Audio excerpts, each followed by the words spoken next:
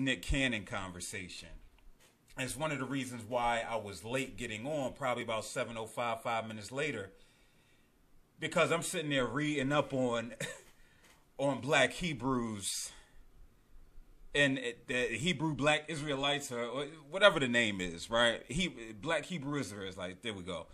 I've known them to be here in Philly on different corners, spewing their information, right? Going on rants. Don't let a white person walk by, because they will let them have it. But apparently, Nick Cannon's belief in the black man being the original Hebrew has gotten him fired. So I'm going to play one of the videos and then read some of the comments that Nick Cannon has subsequently made with regards to being fired by Viacom.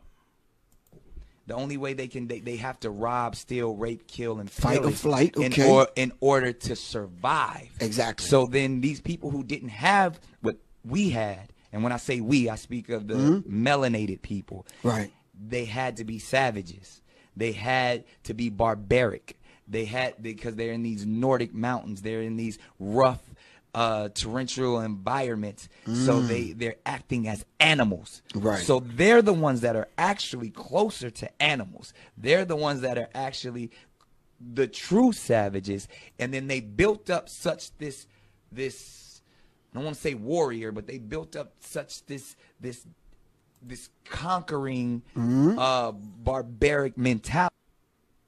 And so what you saw there was a clip from his YouTube show, Cannon's Class, where he was sitting down with Professor Griff, who's known for being associated with Public Enemy, who also was blackballed in the late 80s for making what was considered anti-Semitic remarks.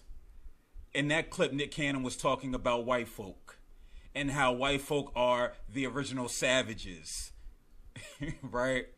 And how they ultimately had to adapt because they when they went off into foreign land, and then they adopted this barbaric mentality, which we've seen, right? We see these, and I can't recall some of these individuals that you know we talk about in history, right? But they've adopted this mindset. And when I initially heard about Nick Cannon getting fired from Viacom, which houses his TV show Wild 'N Out, which he considers a $1 billion entity. I don't know how true that is, but I know it's definitely worth a lot of money. It's the only reason why a lot of people watch MTV, especially black folk. We know Viacom owns BET. We know they own VH1. And we recognize the type of content that are on those channels. And so here we have Nick Cannon on his Cannon Class being open and honest about what he's learned with regards to history. Now, he's been under the tutelage of some of our brightest minds, in particular Dr. Gregory Carr, who's a professor at Howard University, right? And if he is the preeminent black historian alive today, I've had the privilege of meeting him several times, having him on my radio show. And he's a thoughtful brother, he's a respectful brother, and he's a loving brother. And so I know when Nick Cannon comes out and starts to have these conversations and makes these type of comments with regards to this specific Cannon Class, I know it doesn't just come off the cuff. I know it's something that he's thought about. Because again, he sat in Dr. Gregory Carr's class. He graduated from Howard University with a degree in criminal justice. Now, when we think about white folk do have a history of being violent, right? And one could say that violence is synonymous with savagery and being savage. Let's think about the person whose statues we've been pulling down left and right. Christopher Columbus. He was a savage. He was violent. And so I completely understand the comments made, and I agree with the comments that were made by Nick Cannon on Cannon's Class with regards to the history of white people, especially here in this country. We look at other continents. We look at Africa and how white folk have gone in and stolen the resources. Stolen the resources, offering little in return. We see here in America in 2020, we're still talking about Black Lives Matter. That comes from a violent approach, right? That comes from a violent approach, having to say that. Why? Because those are the behaviors that have been exhibited by white folk for hundreds and hundreds of years. And we're only talking about here. We're only talking about here. Now, he's going on to, and I had to read up on it because I couldn't find the video for it with regards to the quote-unquote anti-Semitic comments that he's made. And so I don't know how interesting this is, but this comes from the Jerusalem Post, right, where I was able to find some excerpts. And so some of the comments that he's made included,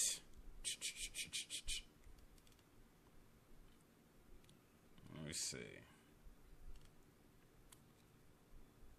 So when he's talking about black folk being true Hebrews, he said, it's never hate speech. You can't be anti-Semitic when we are the Semitic people, when we are the same people who they want to be. That's our birthright. We are the true Hebrews. Now, I don't know if he's a black Hebrew Israelite. And again, I'm not too familiar with the beliefs of the black Hebrew Israelite. So prior to getting on, I was doing my reading, and I found it to be completely fascinating.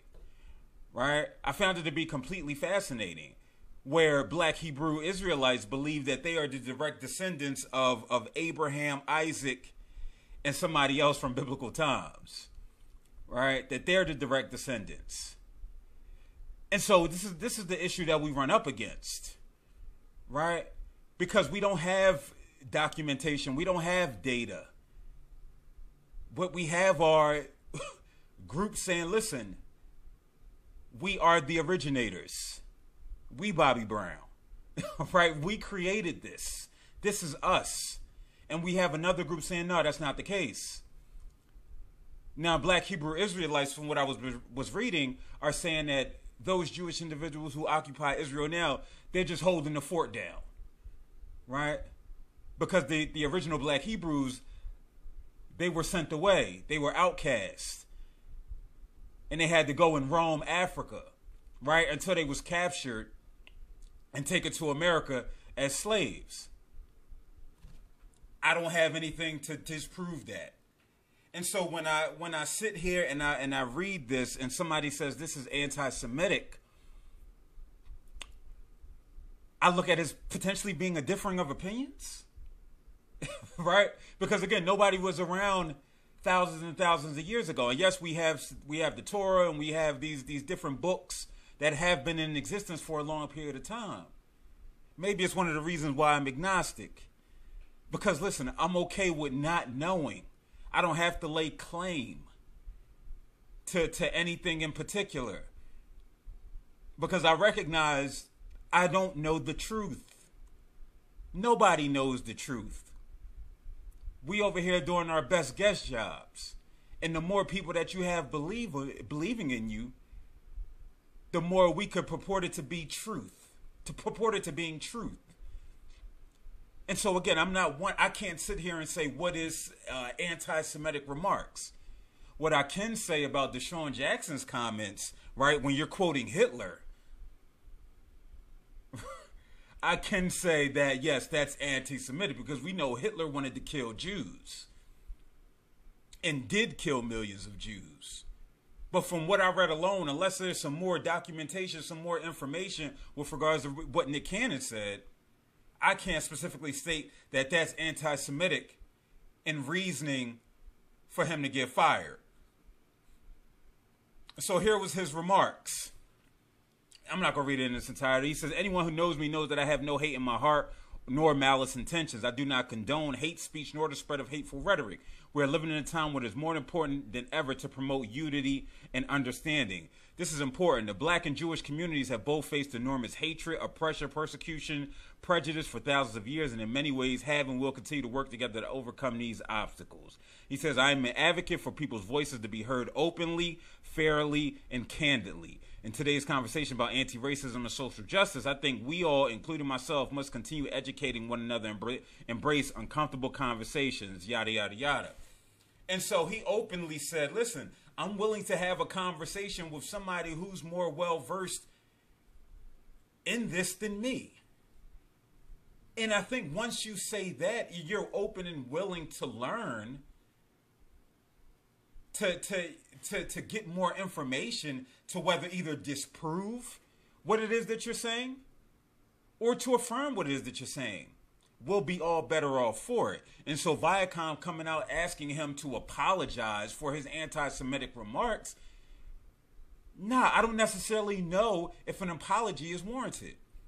A lot of time with black folk especially, we're asked to apologize for our views on white people. I'm going to say it, on white people.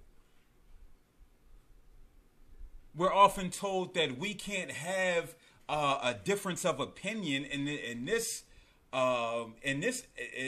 instance, a difference of ideology, because again, it's the easiest thing you could throw out: anti-Semitic. Seinfeld had a whole episode of that, where they're making fun of dentists, saying they're anti-dentites. Right? We know here in America you cannot say anything negative about Jewish folk. Maybe not coincidentally, you can do and promote whatever type of materials about black folk in a negative light. They could say the N-word.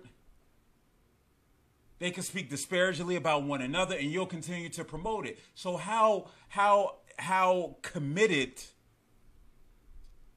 to social justice and unity are you, Viacom? Right? Because you should say, listen, love and hip hop, this doesn't paint the black community in a proper light, in a healthy and positive light. I can't green light this. But no, they green light it. Why? Because it brings in the cash. And so Nick Cannon was all good because he was bringing in the cash. And then they want him to capitulate. They want him to apologize.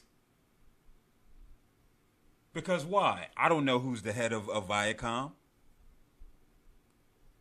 And I don't want to feed into stereotypes about where the money is, right? Because I don't know. Would I be surprised if the head of Viacom was potentially Jewish? No. I wouldn't be surprised. If the decision makers were Jewish? No, I wouldn't be surprised. Just like I wasn't surprised when the Eagles came out with a statement. Because why? Jeffrey Lurie is Jewish.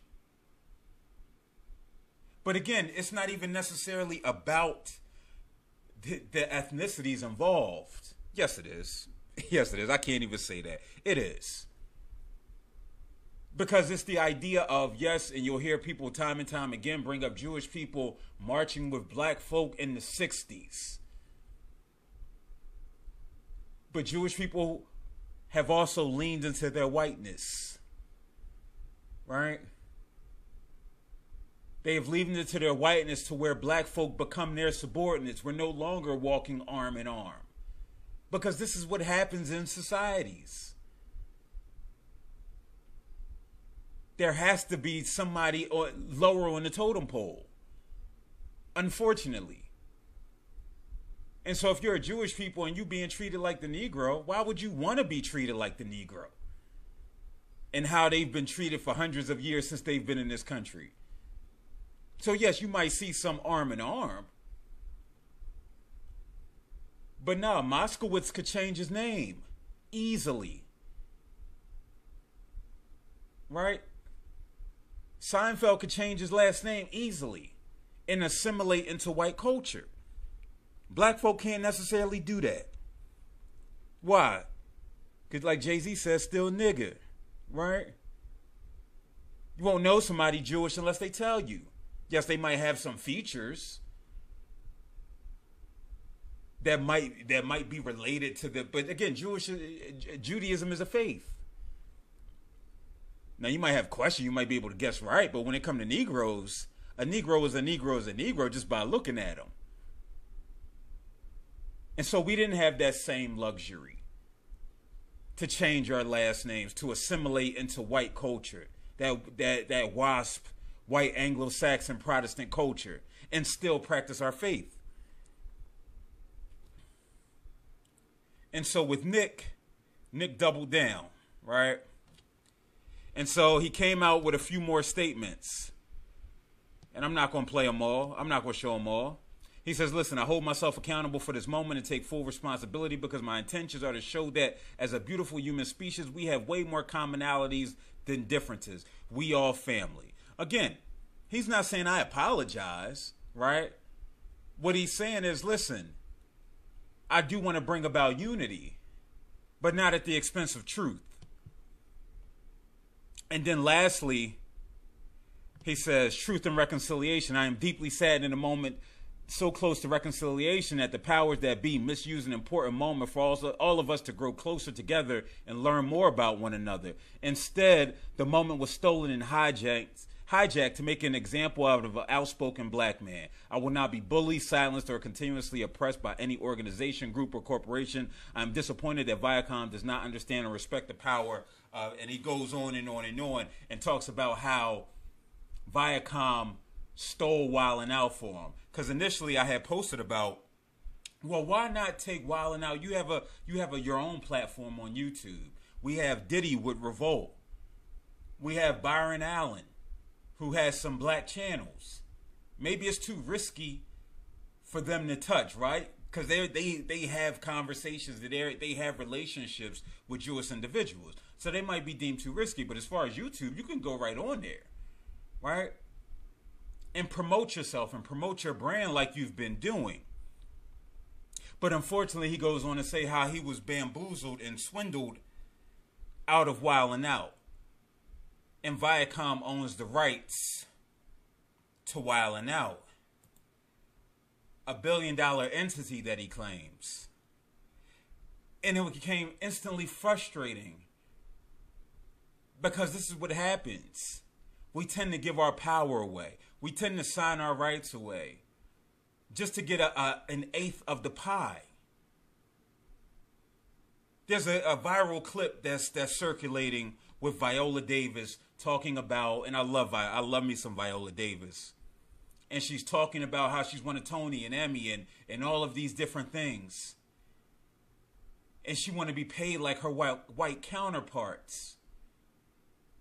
And I'm taken back to Tyler Perry's BET speech when he says, while y'all fighting at the table, I'm down in Atlanta creating my own. And that resonated with me. That resonated with me because, again, here we are fighting to be a part of, quote unquote, their system. We want their accolades. We want their money. Like, yes, Viola Davis, you too talented. But at some point, we got to say we don't want to be a part of it anymore. And so what that means is I'm going to go to my people. And I'm going to entrust my people to potentially support me, to get me where we need to be. Viola Davis was just on the cover of Vogue. And they hired their first black photographer. In the 100 or so year existence of Vogue magazine, they hired their first black photographer. And I don't care about that. My thing is, black photographer, why do you even want to go to them? Viola Davis, why do you want to go to them? Why is it this idea of being in the mainstream associated with being on white publications? Black photographer, why must you go to them and be there first, be their token Negro? To say you did Vogue? And so I think about Nick Cannon. Now Wildin' Out has been around forever, and it hasn't been a lot of Negro-owned stations, unfortunately. And there weren't platforms like YouTube that exist where you can truly monetize off of it. But again, this is where the frustration sets in. Because again, as much as we talk about buying black, as much as we talk about blackout on July 7th or whatever day that was and all of that, when the opportunity arises itself and the dollar amount is put in our face, we go right to it. Now, I know Viola Davis has been on on the cover of Essence numerous times. Is that not good enough? And again, this is something internal that we have to assess, that we have to address. Is it not good enough? Or do we complain about it, yet still go over there? So I was just reading a post by one of my favorite writers, Kaise Lehman, and he was talking about his journey in finding a publicist, right? And it was an interesting journey to read, and it ultimately resulted in him selling. Listen, he had to sell thousands of books out his trunk, like it's a mixtape. And I'm like, I understand, I get it, right? I understand, I get it. If that's what you got to do, that's what you got to do. And how I relate to that is, unless it's black folk in these positions putting us on, we need to rely on us. Now, don't get me wrong, there's a lot of good white folk out there, and if you decide to go this route, my thing is can we truly complain if we continue to buy into this idea? Can we truly complain? You know, I think about me if and whenever I get this book done, am I going to sell it out the trunk? Or am I going to go to these people knowing that I'm possibly not going to get what I feel I'm worth? Just because of, you know, lack of experience, skin color, ethnicity, and I don't know, right? If a Simon & Schuster comes at me, right, and they say, listen, we're going to give you $100. I don't know what my response is going to be. And yes, I can be frustrated about it. But at the end of the day, it's on me. And so when I look at Nick Cannon, you know, I wish him well in his lawsuit against Viacom. I hope he has a leg to stand on. But again, at some point, we have to value us. And that's what it boils down to. So I'm glad he doubled down on it. There's no room for wavering once you put yourself out there and make statements like that. That's why people look at Deshaun Jackson funny. It's like, if you're going to lean into it and lean into your blackness, then lean all the way in. Because nobody will accuse you of flip-flopping or being disingenuous. Love it or hate it, that's why people embrace Louis Farrakhan, because he says, listen, this is who I am. I recognize that part of the world, that white folk will not embrace me.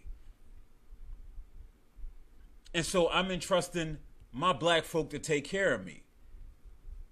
I believe in the collective. Again, lean into it. And that's apparently what Nick is doing.